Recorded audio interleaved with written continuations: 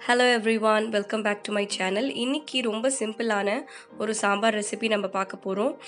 I'm sorry, என்னோட throat எனக்கு 4 டேஸாக கொஞ்சம் கோல்டு இருக்கனால என் த்ரோட் அப்படி கொஞ்சம் ரஃப்பாக இருக்கும். Please bear with me. So இங்கே நான் வந்து 1 கப் சாம்பார் பருப்பை வாஷ் பண்ணி எடுத்து வச்சுருக்கேன். அதுக்கப்புறமா தக்காளி, வெங்காயம், கொத்தமல்லியை கட் பண்ணியிருக்கேன்.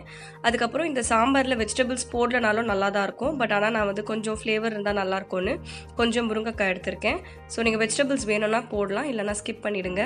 அதுக்கப்புறம் பார்த்திங்கன்னா இங்கே வந்து நமக்கு மசாலாஸ்க்கு வந்து மஞ்சத்தூள், பெருங்காயம், சாம்பார் பொடி, மிளகாய்த்தூள், அதுக்கப்புறம் மல்லித்தூள், கொஞ்சம் பூண்டு நறுக்கி வச்சுருக்கேன். அதுக்கப்புறம் நமக்கு தாளிக்கிறதுக்கு வந்து கடுகு, கருவேப்பிலை, அதுக்கப்புறம் வந்து கொஞ்சமாக வெந்தயம், சீரகம், அப்புறம் 2 காய்ந்த மிளகாய், இவ்வளோ தான் நம்ம எடுத்துக்க போகிறோம். ஸோ நம்ம இப்போ எப்படி செய்கிறதுன்னு ஆரம்பிச்சிடலாம். குயிக்காக நம்ம ப்ரெஷர் குக்கரில் தான் நம்ம இதை செய்ய போகிறோம். அதனால் நமக்கு கீழே ப்ரெஷர் குக்கர் சூடான பிறகு தேவையான அளவு எண்ணெய் ஊற்றிக்கலாம். எண்ணெய் ஊற்றின பிறகு எண்ணெய் நல்லா சூடாகட்டும். இப்போ நம்ம தாளிக்க வச்சுருக்க இந்த கடுகு, சீரகத்தை எல்லாத்தையும் இதில் போட்டு நல்லா கொஞ்சம் நேரம் குக் பண்ணிப்போம். ஸோ நல்லா அது பொரிய ஆரம்பிக்கட்டும். ஸோ கொஞ்சம் நேரம் இது பொரியிற வரைக்கும் நல்லா மிக்ஸ் பண்ணிக்கோங்க. ஸோ இது ரொம்ப சிம்பிளான ஒரு சாம்பார் ரெசிபி. ஸோ நீங்கள் 20 மினிட்ஸ்க்குள்ளேயே டக்குன்னு இதை பண்ணிடலாம். நீங்கள் வந்து டைம் எடுக்கவே எடுக்காது. இது டைம் இல்லை உங்களுக்கு, அவசரமாக டக்குன்னு சாம்பார் வைக்கணும்னா இந்த மெத்தட் ஃபாலோ பண்ணிங்கன்னா உங்களுக்கு டேஸ்டியான சாம்பாரும் கிடைக்கும், டைமும் உங்களுக்கு சேவ் ஆகும். ஸோ அதுக்கப்புறம் என்ன பண்ண போகிறேன்னா, அது கொஞ்சம் பொரிஞ்சு அந்த சத்தம் அடங்கின பிறகு நான் 1 கப்பு பருப்புக்கு இங்கே 2 கப்பு தண்ணி ஊற்றுறேன். இந்த கப்பில் தான் நான் பருப்பு எடுத்தேன். ஸோ இதே கப்பில் 2 கப் தண்ணி நான் இதில் ஊற்றிக்கிறேன். ஸோ 2 கப் தண்ணி ஊற்றிக்கிறேன். தண்ணி வந்து கொஞ்சம் கொதிக்க ஆரம்பிக்கட்டும், கொஞ்சம் அந்த பபிள்ஸ்லாம் வர ஆரம்பிக்கட்டும். ரொம்ப சாம்பார் டேஸ்டியாகவும் இருக்கும், உங்களுக்கு சீக்கிரமாகவும் முடிஞ்சிடும். இந்த மெத்தடை நிச்சயமாக ட்ரை பண்ணி பாருங்கள். தண்ணி வந்து கொஞ்சம் கொதிக்க ஆரம்பிச்சிருச்சு. இந்த நேரத்தில் நான் வச்சுருக்க முருங்கைக்காவை நான் சேர்த்துக்கிறேன். நீங்கள் வந்து முருங்கைக்காய் மட்டும் போடுறீங்கன்னா இந்த டைமே போட்டுக்கோங்க.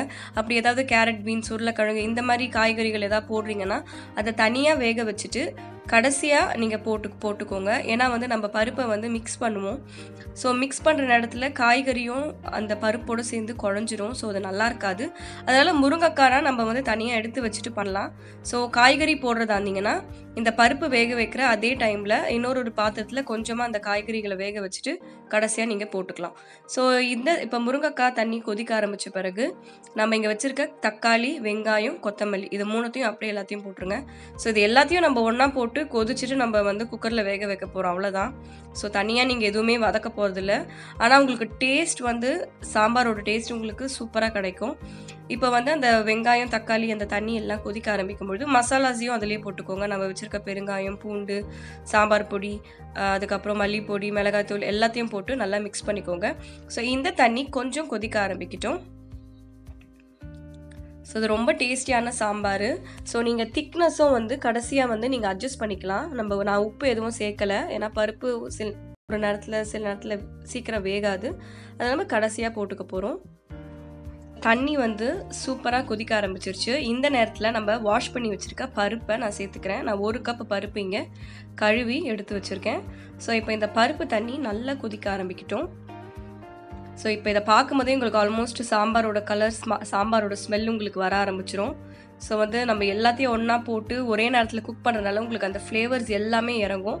அதே நேரத்தில் உங்களுக்கு டைம் வந்து ரொம்ப சேவ் ஆகும். இது ஆக்சுவலாக ஒரு ஈஸியான பேச்சுலர் ரெசிபின்னு கூட வச்சுக்கலாம். நீங்கள் வெஜிடபிள்ஸ் போடணும்னு அவசியம் கிடையாது. நீங்கள் இந்த மாதிரி பிளெயின் மெத்தட் கூட ஃபாலோ பண்ணிக்கலாம். வெஜிடபிள்ஸ் நீங்கள் போடணுன்னா நான் சொன்ன மாதிரி கடைசியாக வந்து அதை வந்து பருப்பு வெந்த பிறகு நீங்கள் சேர்த்து இந்த பருப்பு தண்ணியோட இது நல்லா கொதிக்க ஆரம்பிச்சிருச்சு. ஸோ இப்போ நான் என்ன செய்ய போகிறேன்னா, இப்போ இதை குக்கரில் நம்ம அதை மூடிட்டு நம்ம வந்து 15 மினிட்ஸு சிம்லேயே வச்சு இதை குக் பண்ண போகிறோம். ப்ரெஷர் வந்த பிறகு, அந்த ஸ்டீம் வந்த பிறகு வெயிட் போடுங்க. வெயிட் போட்ட பிறகு சிம்லேயே வச்சு 15 நிமிஷம் நல்லா நம்ம குக் பண்ணிக்க போகிறோம். ஸோ விசில் வந்தாலும் பரவாயில்ல, அது ஒன்றும் பிரச்சனை இல்லை. வரலனாலும் அது பருப்பு நல்லா வெந்திருக்கும் உங்களுக்கு. அதனால் சிம்லேயே வச்சு 15 நிமிஷம் கரெக்டாக டைமர் வச்சு ஃபாலோ பண்ணிக்கோங்க. 15 நிமிஷம் இதை நல்லா வந்து குக் பண்ணிவிட்டு இது எப்படி இருக்குன்னு நம்ம ஓப்பன் பண்ணி பார்த்துருவோம். ஸோ இப்போ வந்து நான் 15 மினிட்ஸ் இதை நல்லா குக் பண்ணிக்கிட்டேன். ஸோ இதோட ஸ்டீம் எல்லாமே போயிடுச்சு.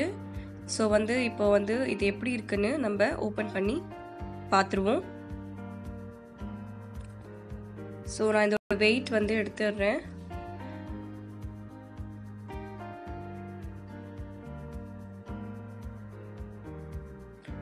ஸோ நம்மளோட ஈஸியான சாம்பார் ரெடி ஆயிடுச்சு. என்ன இப்படி பெருசு பெருசாகவே இருக்காதேன்னு பார்க்காதீங்க.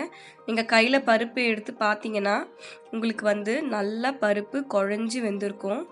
ஸோ நான் ஏன் முருங்கைக்காய் மட்டும் போட்டேன்னா, இப்போ முருங்கைக்காய்லாம் உங்களுக்கு மேலே வந்துடும். ஸோ நீங்கள் பருப்பை கடையும் போது கூட நீங்கள் வந்து முருங்கைக்காவை தனியாக ஒரு பிளேட்டில் நம்ம எடுத்து வச்சிட்டோன்னா முருங்கைக்காய் உங்களுக்கு உடையாது. ஆனால் அந்த சாம்பாரில் நமக்கு அந்த ஃப்ளேவர் கிடச்சிரும். ஸோ இப்போ இந்த முருங்கைக்காய் எல்லாத்தையும் ஒரு பிளேட்டில் நான் எடுத்து வச்சுக்க போகிறேன்.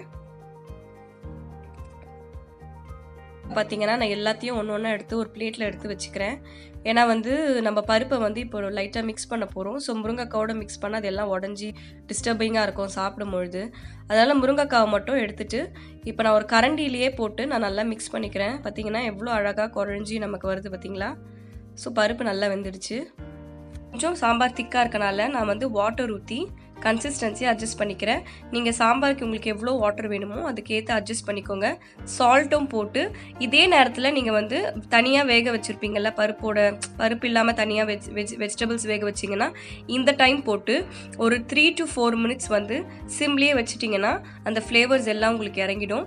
ஸோ கன்சிஸ்டன்சி அட்ஜஸ்ட் பண்ணிக்கோங்க. பார்த்தீங்கன்னா ரொம்ப சிம்பிளான சாம்பார் ரெடி ஆயிடுச்சு. இதை வந்து நான் ஒரு 2 to 3 minutes வந்து சிம்மில் வச்சு நான் கொஞ்சம் அது பபிள்ஸ் வந்த பிறகு நான் ஸ்டவ் ஆஃப் பண்ணிட்டேன். நான் சாம்பாருக்கு அன்றைக்கி என்ன செஞ்சுருந்தேன்னா மட்டன் ரோஸ்ட் பண்ணியிருந்தேன். இதில் பார்த்தீங்கன்னா ஒரு ஆயில் கூட நான் ஊற்றவே இல்லை. ஸோ தக்காளி எதுவுமே சேர்க்கலை. ரொம்ப சிம்பிளாக ரொம்ப ஸ்பைஸியாக டேஸ்டியாக இருந்தது. இந்த ரெசிபியை நான் கண்டிப்பாக ஃப்யூச்சர் வீடியோவில் போடுறேன். So sambar with mutton roast super. Sambar recipe நமக்கு ரெடி ஆயிடுச்சு. நான் எப்போவுமே இதே மெத்தட் ஃபாலோ பண்ண மாட்டேன். எமர்ஜென்சி டைமில் இது எனக்கு ரொம்ப யூஸ்ஃபுல்லாக இருக்கும். தனியாக ட்ரெடிஷ்னல் சாம்பார் ரெசிபி நான் வேறு வீடியோவில் போடுறேன். ஸோ இது வரைக்கும் நம்ம சேனலுக்கு நீங்கள் சப்ஸ்கிரைப் பண்ணலன்னா மறக்காமல் சப்ஸ்கிரைப் பண்ணிவிடுங்க. இந்த வீடியோ உங்களுக்கு பிடிச்சிருந்தா மறக்காமல் லைக் பண்ணிவிடுங்க. வேறு ஒரு புது வீடியோவில் ஒரு புது ரெசிபி வீடியோவில் நம்ம பார்க்கலாம். So take care and have a good day.